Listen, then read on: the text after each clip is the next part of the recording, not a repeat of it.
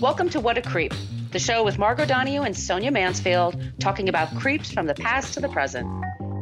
This is your quick guide to the biggest creeps, jerks, assholes, and losers, the best of the worst. From two nice ladies who want the world to be a little less creepy.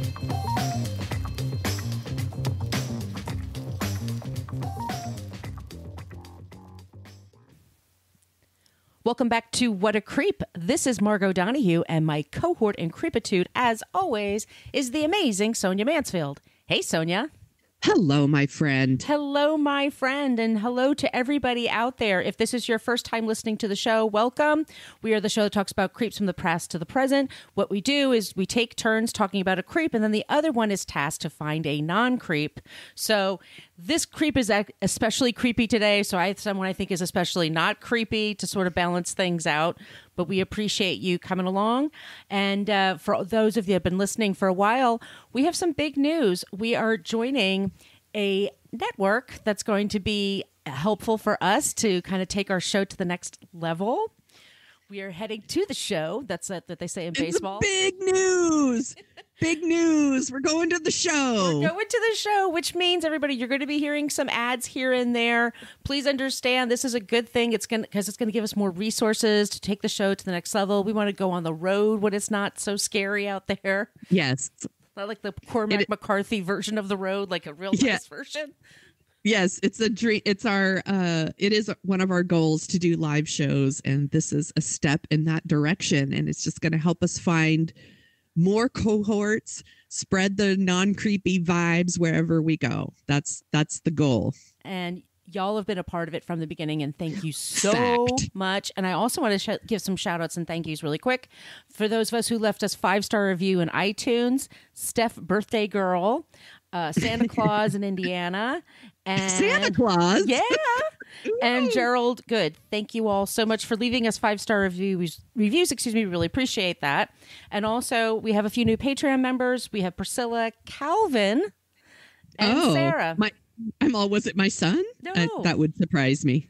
No, it's another Calvin. So welcome so much. We have the first 3 seasons of our show on the Patreon wall. We put out 2 bonus episodes a month. We put out a newsletter. The next newsletter will go out Feb 1st. Yep. And that's at Patreon. And just to wave, you can follow us on social media really quick. We do have a basic Facebook page. We don't really use it. It's a place where people like to go to complain about our language. We use salty language in this show. Fuck yeah. So remember that when you're taking care of that as you're moving forward. We have that won't fucking change no matter what network we're on. We have a private Facebook group, which is really an excellent place to hang out. We keep it that way. You have to answer 3 questions in order to get in. But it's a nice place where people talk about creeps, and we also just talk about pop culture and things like that, and the news and stuff like that. It is the best place on Facebook. It really is a super awesome, supportive, cool group of people. It's the only reason I go to Facebook. True fact. That is true. On Instagram, we're at What a Creep Podcast. We're also on Twitter, but on Twitter, we're at Creep Pod because somebody had What a Creep for 10 years and never used it. Creep. We have a basic old-timey email, whatacreeppodcast@gmail.com. If you have comments, suggestions for creeps, for non-creeps, or if you would like to get some stickers, we have those. We will drop them in the mail for you. I have a new batch going out soon. We've had people asking for them, Sonia. It's very exciting. This is all a good day. And why don't you tell them about our website while you're at it?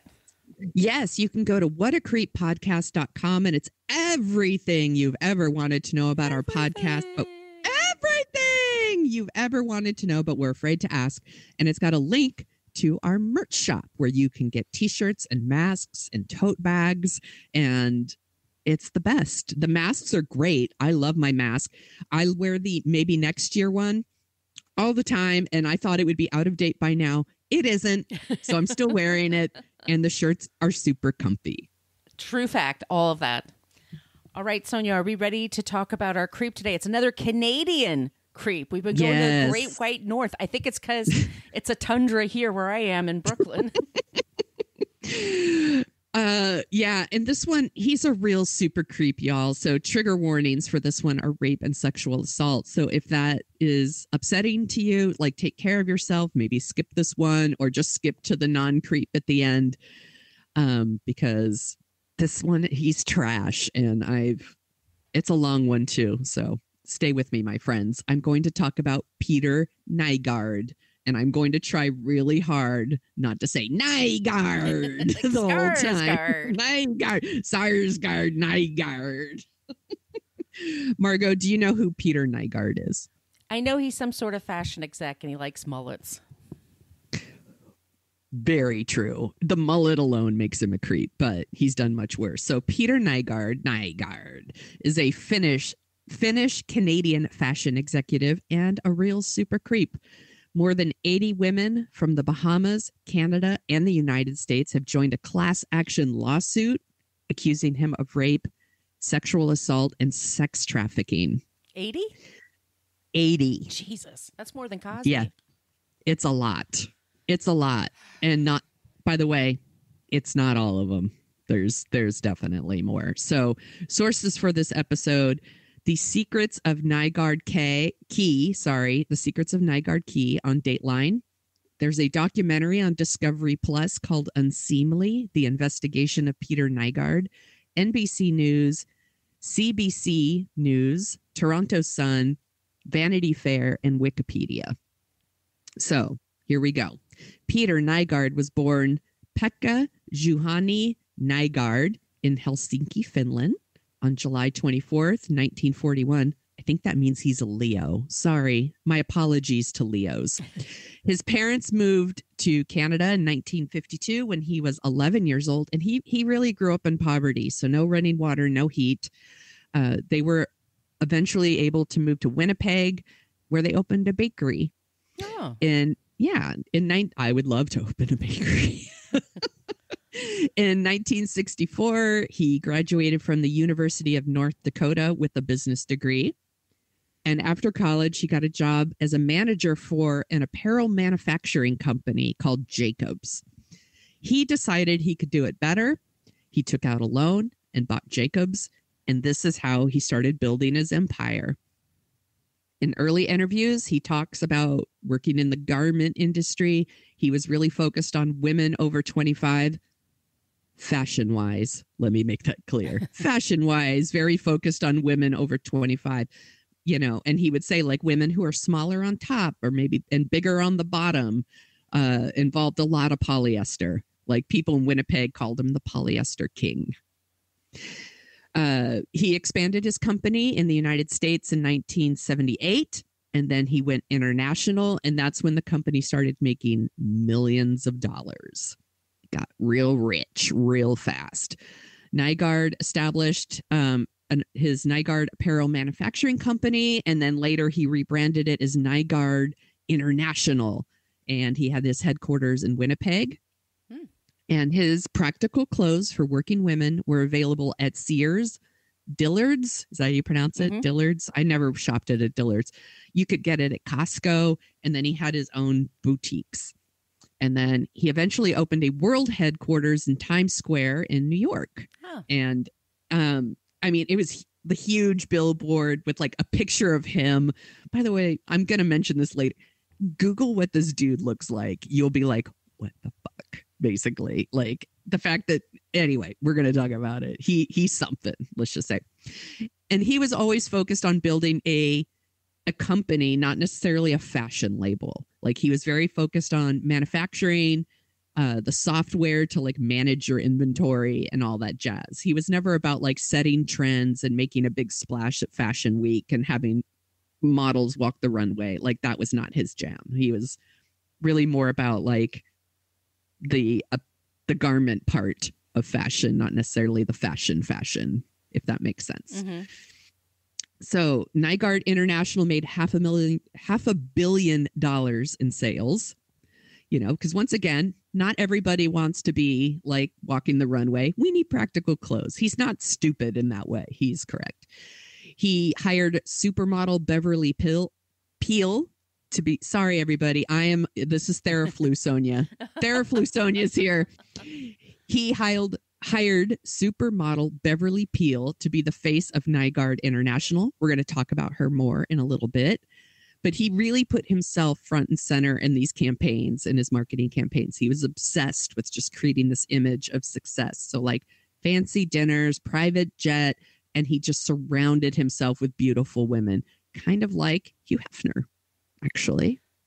Or Calvin Klein. Or Calvin Klein. Or Holston. Holston did that. They all have a coterie of women around them. Yes. He even did an episode of Lifestyles of the Rich and Famous. With Morgan Fairchild. I forget the host of that show. What was his name? Robin Leach. Robin Leach. But there was always Morgan Fairchild. I follow her on Twitter. She's great. She's a delight. Oh, that's good to know. So he did that episode. And he was, like I said, very obsessed with his image. He was also really obsessed with looking young. And he would, on the reg, have himself injected with human growth hormones and testosterone. So like most normal males. Like a Joe Rogan type. Like he did that. Totally. Yeah. Yes, he is. So most males sit at like the 500 level and he was at like 1100. And yeah, this made him angry. Really angry. He was a very, very angry person. And Nygard smash! Nygard smash! Everyone get mullets. Make them cool. He would just blow up and yell at employees all the time. Employees would say that if you didn't format an email correctly, or if you didn't respond to an email within 24 hours, he would flip his fucking lid. Like he would scream so hard, his face would turn red, his veins would be sticking out, he's spitting, I wrote in here, he had a hair trigger temper. And people noticed that this temper would increase after he got one of his treatments. So very obsessed with his looks and his public image. And he would even have his legal team send out cease and desist letters to people who would make fun of him on social media. Dude, you look like I'm serious. Google him, man. Like you look like that. Your people are going to come for you. He was always wearing these like shirts that are like really unbuttoned, like way down low. And he has this like long blonde hair that even when he was like too old to have that kind of hair, and it was like a mullet and kind of like a Siegfried and Roy kind of vibe. Something that you would be like 70s club look, and he kept that look well into his 70s. And the fashion industry and designers, they really never saw him as like one of them because, like I said, he wasn't really a fashion designer so much as an apparel company. And even in Winnipeg, he was seen as kind of a buffoon with terrible taste. That is the a Cowboys quote in Winnipeg didn't appreciate him. No. Apparently, this is a quote from like one of his victims in Unseamly, where she was like, he was seen as a buffoon with terrible taste. And I was, by the way, Unseamly's really well done. It's on Discovery Plus. I watched it through Amazon, and one of the things I like about it is his victims throw some shade. Like they throw in these little digs like that. He's a buffoon. He has terrible taste. Like he's very ugly, like blah, blah, like just shit like that he's like, fuck you. Right. It is. Well, we'll get to that. But yeah, exactly. So while he's building his company and projecting this image of wealth, he was also repeatedly sexually assaulting women, like a lot. So in 1968, Winnipeg police charged him with a sexual assault. The charges were dropped because the victim was too scared to testify against him. This is going to be a reoccurring thing. In 1972, a woman who actually worked for him at Nygard International, she was like a secretary. She was 19. He went into her records, got her home phone number, and called her at home and asked her to go to a hockey game. And he picked her up at her parents' house, once again, 19. And he showed up and he's wearing like a full-length fur coat. And she said, it would make Liberace cry. My dad would have kicked his ass out. Totally. After the game, he asked her to come up to his place for a drink, and then he'd take her home. And then once she got inside, he raped her. Okay. In 1979, a 17-year-old girl was out at a club. She was leaving. She was trying to get a cab. He offered her a ride, and he was like, we need to stop by my office and pick something up. They went into the office, and he raped her as well. In 1980, he was charged with the rape of an 18-year-old girl in Winnipeg. And once again, those charges were dropped because she refused to testify. And then it was later revealed that he used company funds to pay her off. Oh, Jesus Christ. Mm-hmm. A story about this case ran in the Winnipeg Free Press, and dozens of women called in and started sharing their stories of Nygard. And one woman said that he raped her while she was on a business trip with him. But then management at the newspaper pulled the plug on running any more stories about him because it was costing the paper millions in advertising. Yeah. And the former publisher of the newspaper, he confirmed that story. He's like, that is 100% true. That happened. That's what with Harvey Weinstein. Yes. Because the Miramax bought all those ads in all the papers and all the magazines. And so he threatened that all the time. Yeah. And I think this is like a reoccurring thing here. There is this fear of women know how powerful he is, and that they're not going to be believed. And if they do, if they are telling their stories, they're afraid of the repercussions because he is very powerful wherever he is. It's a time, 1980. I mean, everything's like, well, were you wearing tight jeans? Were you flirting with him? Did you get in the car with him? What did you think was going to happen? There's a lot of blaming. Yeah. Yes, exactly. What did you think was going to happen when you went upstairs to have a drink? Like you get what you deserved it. What were you wearing? You were asking for it, et cetera, et cetera. So, Okay, in the 1990s, he settled a sexual harassment complaint from 3 former employees. And here's the thing. They settled. All 3 of them got $20,000 to split. They were threatened, basically. And the HR department didn't do anything. They didn't do any investigating or anything like that. They treated sexual harassment complaints as a nuisance. Because they work for the company. Yes, exactly. Right. They don't work they don't for... give a shit. Yeah, they don't give a shit. They were just about protecting the company. So, Nygard was always surrounding himself with these beautiful women, like I mentioned. All of his appearances, there'd be like these 6 gorgeous women standing around him, and he would call them his girlfriends. And several of them, in fact, were sex slaves. They were constantly being threatened, intimidated, sexually assaulted.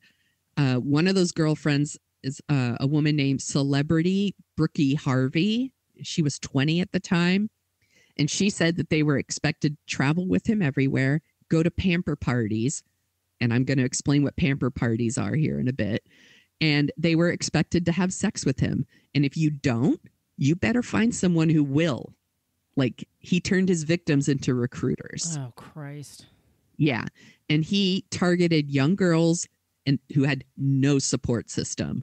Most of them, maybe their parents were dead, or they were estranged from their parents and their family. They had nothing. Mm-hmm. They had nowhere else to go, and they believed that nobody would believe them. Mm-hmm. So he raped Harvey not very long after she was, introduced to him, and she actually got pregnant, and she wanted to keep the baby, and he talked her into getting an abortion. Mm-hmm. And investigations revealed that he very often would get his girlfriends, and I'm going to put that in quotes, pregnant, and he would pay for abortions. This is a real thing. I'm not making this up. He would pay for abortions and then take the stem cells and have them injected. Oh, for God's sakes. Because he believed it was the fountain of youth. He actually had a stem cell lab in China that he invested millions of dollars in. This is a real thing that happened. Oh, my God. What an asshole. Isn't he the fucking worst? Fucking creep. Oh my God. I wasn't expecting that story when I started this research. I was like, are you fucking kidding me? It's a thing. He sucks. Okay. A woman who used to work for him in the finance department said that one time he summoned her to his house and she found him in a hot tub. Ugh, eye roll. And when he got out, he was naked. Surprise. And she was like, well, that's enough of that, right? So she like took her computer and left. She was like, slapped the laptop down. Bye. Like left. Yeah. And then she confronts him and she's like, that's not appropriate. And, and he does this like, what's the big deal? We're all born naked. Blah, blah, blah. Like, it's just a fuck dick. you. What's a big deal? Such an asshole. She said a few months later, she was summoned to his house again. She was doing some work and he offered her something to drink. And a couple of sips into that drink, her vision became fuzzy. She couldn't feel her hands. She passed out. And he raped her. So awful. It gets worse. Actually, they're all worse. It's all terrible. In 1993, a girl named April Tilek, she was a Miss Canada winner. She wanted to be a model actress. That was her big goal. And she was friends with Peter Nygard's niece and nephew. And she was doing all these pageants and her friends, the nephew and niece, got Peter Nygard to like sponsor her clothes for the pageant. So she would go on these pageants and she'd be wearing Nygard clothes and all that stuff. Eventually, he asked her to model for their signature line and he offered to fly her to Winnipeg for fittings. And she was told that he would put her up in these executive suites. And instead, she was taken to a suite that was in the Winnipeg factory. He literally had fucking bedrooms built in the factory like a fucking psycho. Yeah. Oh my God. So she goes into this room and he goes in and closes the door and she's like, what is this? I thought I was staying in a hotel. And he told her like, you're going to be staying here with me. And she says, I'm not doing that. And she was locked in the room with a deadbolt. A deadbolt. He locked her in this room. Oh my God. And she tells the story about like, I kept mentioning, I'm friends with your niece and your nephew. And this is absolutely like a punch in the gut. She said, I was hoping he would realize I was human. Jesus Christ. By mentioning that I'm friends. But yeah, if you build it at your factory, you don't need to hire a staff for it. There's not going to be anybody to be a witness. No maids or, you know what I mean? Or bellmen. Well, here's the thing. Like I mean, you have your staff. Somebody was complicit in this. So yeah, I'm going to tell you in one.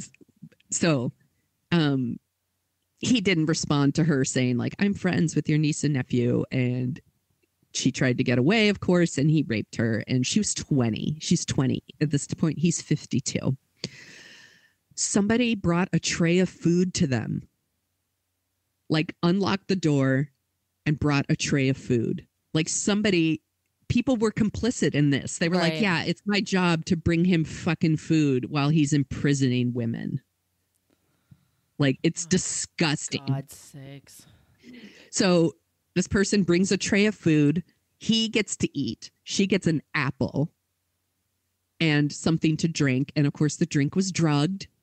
And she has no idea what happened to her when she was blacked out. The next time the person came to deliver food, they had actually left the key in the deadbolt. I would like to think they did that on purpose, but maybe not. Mm-hmm. And she was able to get out. She called the nephew and he helped her escape. It turned out she had been there for 3 days. Oh, Jesus Christ. Yeah. Oh, my God. And when she got home, she told her family and they were scared for their lives. Yeah. They didn't press charges because the nephew's like, my uncle owns the police. Yeah, he's a billionaire. He owns the police. He's the big star. He's the one that's, they all kowtow to him. It was like OJ. OJ was friends with the police. They didn't, Jesus Christ. It's awful. I'm telling you, this one is a real fucking monster. A monster. Another one of his victims was working as a model for Penthouse magazine at the time. She really wanted to not do nude modeling anymore. So a friend had introduced her to Nygard. He said he could get her into catalog modeling. And this was one of his things. Like, he would promise people jobs. Mm-hmm. And he said he was going to take her to his estate in the Bahamas for a photo shoot. I'm going to talk about that estate here in a little bit. So she gets to the Bahamas, and this woman tells her right when she gets there, you're going to have sex with Peter. It's what he expects. Ew. And the woman's like, yeah, I'm not doing that. And it turned out she tried to leave and she couldn't leave. He had her ID. Oh, no. She was on an island. And it's a fucking, like, I keep using the word estate. It's a compound. It's a compound. And it's gated. Like, there's a huge gate, like fucking Jurassic Park. They don't open it unless he tells them to. Barbed wire on the fences, like all this stuff. It's a fucking compound. She couldn't have got out if she wanted to. She's locked in this room, and eventually one of his people like went and got her from her room and brought her to his room, and then he raped her, and he did it over and over for 4 days. Oh no. Yeah. And then eventually she was able to get away, and she didn't go to the police. She's like, the police won't believe me. I pose nude for Penthouse. You're in Penthouse. So yeah, you deserve it. Ugh. Yeah. I feel so bad for her. That's terrible. So awful. So here's the deal with the estate. It's in the Bahamas. It's 4.5 acres. It's got lagoons and little rivers. And I mean, it looks like a little paradise. You can like swim like up these rivers like you would a path, right? To like, I'm going to take this little river and swim up to the bar or his disco or, whatever. And he had these structures that look like Mayan temples. Like, it's massive. It's an island that he shares with another billionaire named Louis Bacon. And we're going to talk about him in a little bit too. And like I said, it was on the Lifestyles of the Rich and Famous. Like, Oprah did a show from there once. Like, all kinds of shows were done on this thing. And he would throw these parties all the time that he called pamper parties. And it was a place for aspiring models to relax and have drinks. And they could like have a delicious meal and have manicures and massages. But these parties were really just a way for him to have sex with women, whether they wanted to or not. And when I say women, I mean girls. These were girls. Oh, Jesus. The age of consent in the Bahamas is 16. Mm-hmm. A lot of these girls were local. They could be as young as 13. And he was always on the local news in the Bahamas as someone who was doing good for the community. He was always like giving money to like politicians and things like that. Yes, he's breaking the law. He needs people on his side. Yeah. Exactly. So they're seeing him on the news as someone who's like, he super loves the Bahamas. Yes. Mm-hmm. They thought he was a good person. They thought he was safe. And it turns out he's a monster. So these poor girls go to these parties and they're getting their nails done and they're not old enough to drink, but he's like, it's a private party. You can drink if you want. And they like have a drink. And eventually they would end up in a locked room with Nygard. So one girl was 14 and she told this story in Unseamly in the documentary. She said that she walked in and there's like this huge dinner table and he's at the head of the table and he is just surrounded by 20 drop dead gorgeous girls, and she's like, oh my gosh, like I would love to be one of these girls. They're so beautiful and they look like they have everything. Mm-hmm. And he's like, you come sit next to me, come and taps the seat. And she, like I said, 14, she's never had a drink before. And they just keep filling up her drink. And at some point he gives a bartender like a little sign and they put a pill in her drink. And this is his thing. He does it. This is like, yeah. Oh, so she instantly feels terrible. I fucking hate this guy so much. He's the worst. Oh, I'm telling you, legit fucking monster. She says she wants to leave. He offers to walk her out. He just walks her to his room, locks her in there. and rapes her. Oy. And if a girl says no, it was the staff's job to convince that girl to change her mind. And if she didn't change her mind, she would be drugged. He would give the sign like and this happened to a lot of girls, a lot. And these were young girls. Once again, no means to fight him. They didn't even have a way home. Right. He would promise them jobs. They were very poor. Some of them lived in houses that didn't have electricity or running water. And, they had nowhere to turn. And he was very, very politically connected in the Bahamas. They couldn't go to the police. It happened over and over. Mm-hmm. He, like I said, he provided a lot of financing to the government in the Bahamas. He had a lot of influence. Politicians were bribed. In 1998, a 19-year-old tourist from the United States was in the Bahamas. She was staying at a nearby resort. She was with her mom and her mom's boyfriend. And she started taking tennis lessons. And the tennis coach said if she wanted to, Nygard's estate has this beautiful tennis court, like right by the water. And they could go and they could play there sometime. And she's like, wow, that sounds really fun. So they played tennis. She met Nygard. She was like, that was fine, whatever. Mm-hmm. And she loved the tennis court and thought it was beautiful. The next week, the tennis coach again was like, do you want to go back and play again? And she's like, sure. So they went, she played tennis, and then the tennis coach just disappears. Oh my God, these fucking assholes. I know. So he's a recruiter, obviously. So Nygard assures her that like, you can get a ride home. It's fine. He invites her to stay for dinner. And then at dinner, he says, hey, like, I know you're leaving soon with your mom and her boyfriend, but if you want to stay here at my estate, you're welcome to. You could play tennis. You could mingle with the guests. Like, I have plenty of room. You could stay in this cabana. And she's like, well, gosh, that sounds amazing. How lucky am I? Oh, no. Yeah. So, she leaves that night, like goes home. Her mom is like, that sounds fine. I'm not blaming anyone, by the way, when I say that. So she goes back, and she goes to stay there. And within the first day, she quickly realizes she's not free to come and go as she pleases. He took her ID. They wouldn't open the gates without his permission. And her first night there, she was having drinks with the other guests, and she started to feel dizzy and weak, and he raped her. Oh, Jesus Christ. Yeah. She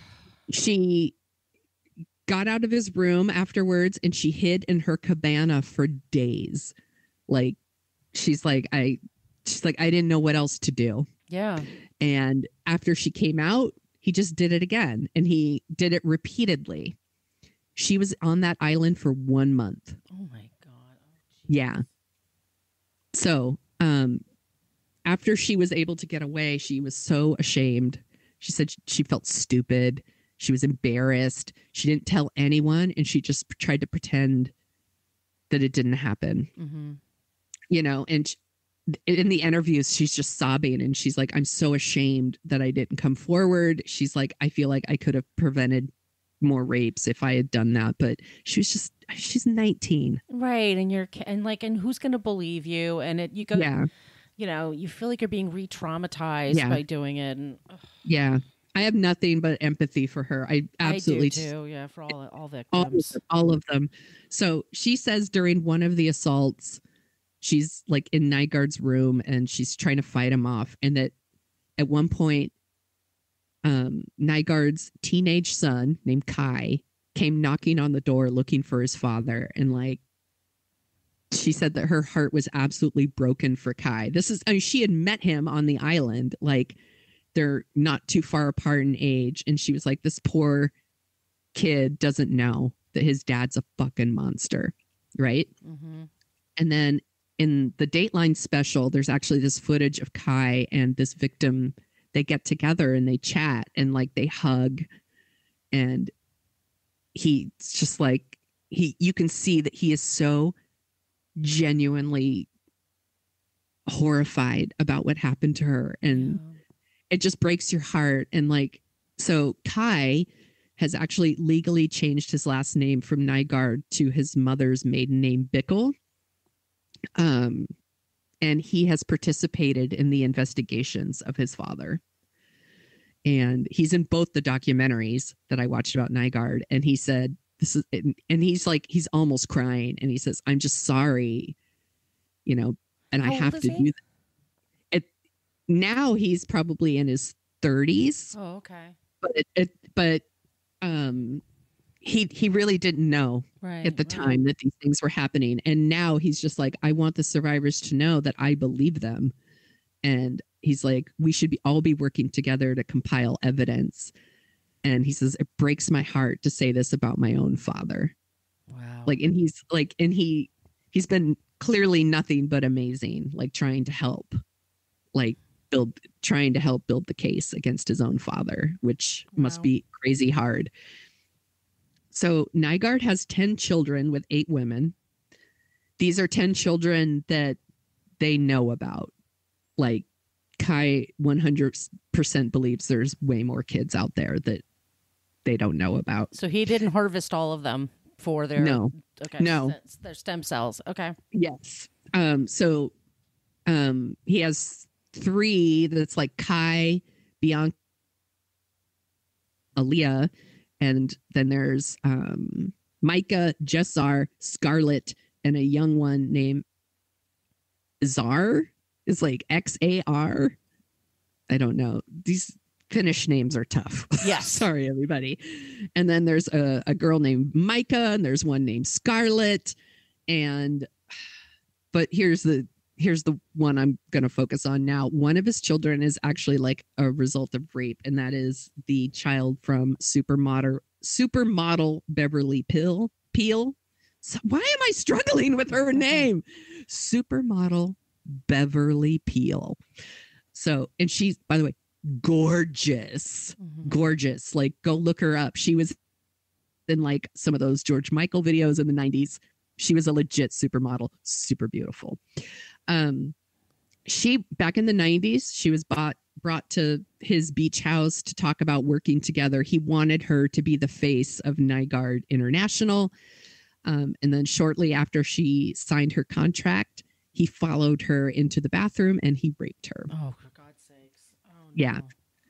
Once again, even now we're talking about a model who's really famous. She was still like, no one will believe me. Yeah. Right. Yeah. She was stuck in her contract for 3 years. Oh, she's about to get married. And it turned out she was pregnant. She didn't even know the baby was Nygard's until the baby was born. When the baby was born, because for those who don't know, Beverly Peel is African American. I believe her husband also African American, and the baby was born, and the baby is half white. Like, looks, not like her husband. Looks like Peter Nygard. Did the husband know? No, she hadn't told him. Oh, man. So clearly, like, I don't know what happened with her and her husband, but eventually they split, her and her husband, which is absolutely awful. I don't know if it's because she didn't tell him what really happened, or I don't know. And she let Nygard have a relationship with their son. So, Trey, that's the name of the son. He actually has like a lot of fond memories of his dad, like dad teaching him volleyball and stuff like that. But eventually she told him the truth, and he's the one who encouraged her to come forward and tell her story, which another, like, that's a good kid. Yeah. So he encouraged her to go public and join the cases to bring Nygard down. And he seems like a really good kid too. Yeah. Yeah. Oh, so here's what finally brought him down.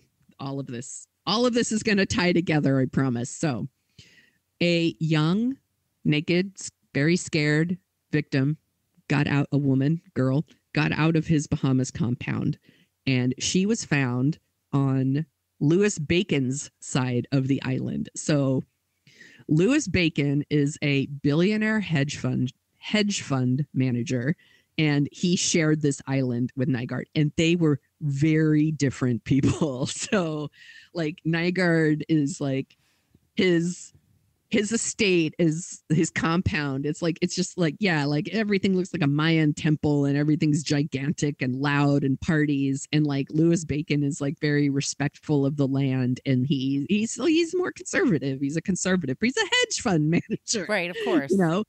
So they have very, very different tastes, but they had like this shared roadway. And at one point there was this like puddle that was forming in the roadway, and they got into an argument over who was responsible for this puddle. This is ridiculous. It had just led to 24 different lawsuits between the two of them. And over 10 years, they were fighting. And Nygard, during this time, hired henchmen to firebomb cars on his property, break into Bacon's office, and hired investigators to dig up dirt. At one point, he hired like a filmmaker to make fake videos that made it look like Bacon was a member of the KKK. Oh, for God's sakes. Yes. Crazy. I'm telling you, not where I thought this story was going when I started this research. So, at a certain point, the filmmaker who was making these videos was so terrified of Nygard that he gave all the footage to Bacon and then went into hiding. He was so afraid of him. So, was he in the bushes hiding? Like, yeah, he's like hiding on the property. He's dressed as a bush. You can't see me. You can't see me. So, cut back to this girl who's found on his property. Obviously, Louis Bacon is very concerned about what's going on over there. He didn't know that this was going on over there, but he's very concerned. He can't go to local authorities. He knows he can't. So he hires his own investigators, and they start looking into Nygard and talking to people around the island. Those investigators also start working with like the FBI. And then the local police in Toronto and Winnipeg start doing their investigations. So now everyone's investigating and everyone's sharing info. I feel like this is so true in so many cases. The minute other organizations start working together and sharing information, you're fucked. Yeah. Like so many of these crimes depend on you not sharing information. Mm-hmm. And here they are sharing their information. So with the help from all these victims finally sharing their stories. I'm sorry, I said finally. I made it sound like finally. No, they start sharing their stories. Nygard's son Kai helps them like dig up as much as he can. Nygard was actually arrested in December 2020 in Winnipeg, Canada. The day after, he was charged with federal indictments in the United States, and he has agreed to be extradited to the U.S. He also faces sexual assault charges in Canada. There are 80 victims who have joined a class action suit against him. They claim that he used violence, intimidation, bribery, and company employees to lure victims. And he did. That case, yes, and those cases are on hold until the criminal trials are complete. So right now, Nygard has been charged by Toronto police with 6 counts of sexual assault and 3 counts of forcible confinement. And these all took place between 1987 and 2006. He is also facing charges from the Winnipeg police. That was a 10-month investigation. These were all like sexual assaults. 8 women are involved in that. On top of that, there's more. But wait, there's more. 2 of Nygard's own sons are suing him, and they claim, and this is fucked up, that he hired a sex worker to rape them when they were teenagers. He wanted to make a man out of them. Teach him the ropes. Yep. So according to court documents filed in the Southern District of New York, you don't fuck with them, by the way. No. In August 2020, 2 of his sons, they're not identifying themselves. They're just going by John Doe 1 and John Doe 2, alleged that they were sexually assaulted when they were 14 and 15 years old. It's pretty awful. They're claiming that and that they used money from the company to do it. So I'm thinking that Kai had something to do with bringing that information in because he had access to like company details. So Peter Nygard has obviously been denied bail. He is detained in Toronto as he awaits his trials. You could Google those pictures. Mm-hmm. They'll make you feel good. His like shitty mullet is all gray and he looks terrible because he's not getting his stem cells. Is he calmer because he's not getting the Probably testosterone, jabbed into him? Yeah, he says he's innocent, of course. Yeah, and he is penniless. The company has filed for bankruptcy. So that is our huge fucking creep, Peter Nygard. Oh my God, this is someone that our listeners have been asking about for months and months and months and months. Yes. Sonia, good job. I know this wasn't easy. Dude, this one went play. By the way, I cut some stuff out because I was like, it reminded me of the McAfee creep episode. I'll just say that. Yeah. Okay. Real nasty shit, if you know what I mean. Right. Wink. Yeah, he's a fucking monster. Fuck this guy. I hope he dies in prison. Well, I hope he's found guilty of everything first and then dies in prison. Right, like right. Robert Due process. Durst. Yes. All right. He's trash. Well, fuck him. Sonia? Yeah. Do you want to hear about somebody from Canada who's not a creep? I can't wait. Please. Michael Andrew Fox was born June 9th, 1961. He is known professionally as Michael J. Fox, the actor. I love him. The star of one of my favorite movies of all time, Back to the Future. That's one of the ones I can watch that movie over and over and over again. He's so good. He's so great. I remember as Alex P. Keaton. Yes. On Family Ties. He's just... he came to America he started his career in Canada in the 70s. He first became huge when he played Alex P. Keaton. And then he was in Back to the Future and the other movies he's done. Secret of My Success, Casualties of Wars, The Frighteners, which is what we were going to do. And then I was like, oh, fuck no, I can't do that. There's so many. We have done an episode of Dorking Out on The Secret of My Success, yes. which is not very good, but a really fun movie to talk about. So if you want to go find that, enjoy. He's just an amazing performer. He's very winsome. He's very charming. I remember those Pepsi commercials, and I don't drink Pepsi, but I was always like... I'm a Diet Coke girl, but I was like, okay, I get it. He's super charming. He made Spin City, and it was a big deal that he made it in New York. He's a New Yorker now. He's lived in New York for a long time with his wife, Tracy Pollan. They have 4 kids. I said he's from Alberta. Met on Family Ties. They did. They were a couple, and then they broke up, and then he started dating Courtney Cox. But in real life, he married Tracy Pollan. Excuse me. He took the middle initial J because there's already a Michael Fox.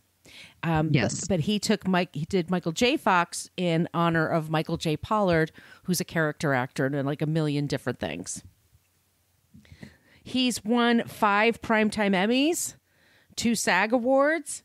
He was appointed an officer in the Order of Canada, which is like the biggest honor you can get as a Canadian. He's on the Hollywood Walk of Fame. But in 2000, the world was shocked to find out that he had Parkinson's disease. And he had started developing symptoms when he was shooting the movie Doc Hollywood, excuse me. That's a really good movie, by the way. That's a really cute movie. And he goes to New York, and when he was first diagnosed, which was in the early 90s, he was drinking a lot. He had a lot of depression issues. Of course, he was very young. He was 30 years old when he started getting sick.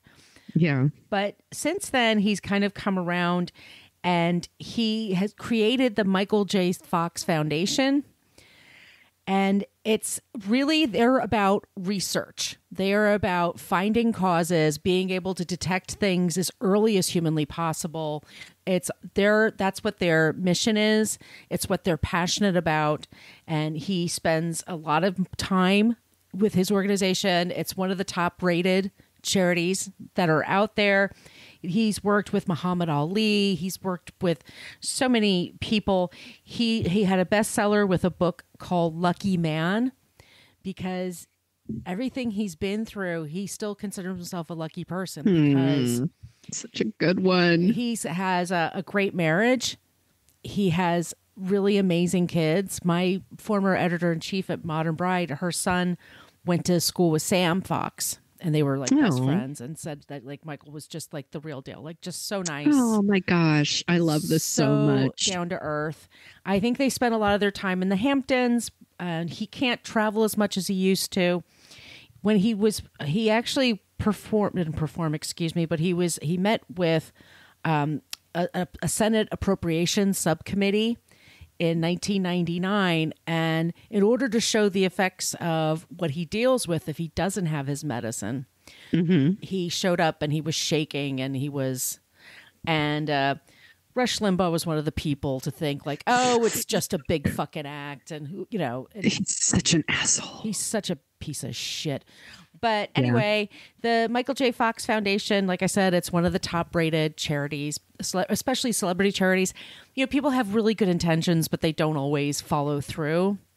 Right. And, we want a cure for something like this. We want, and it's taking away our best and our brightest. And so he's trying everything he can to do that, to fight for the cure. But overall, he feels like he's been lucky. He's had a good career. He's had a really good life. And that's our Not Creep this week.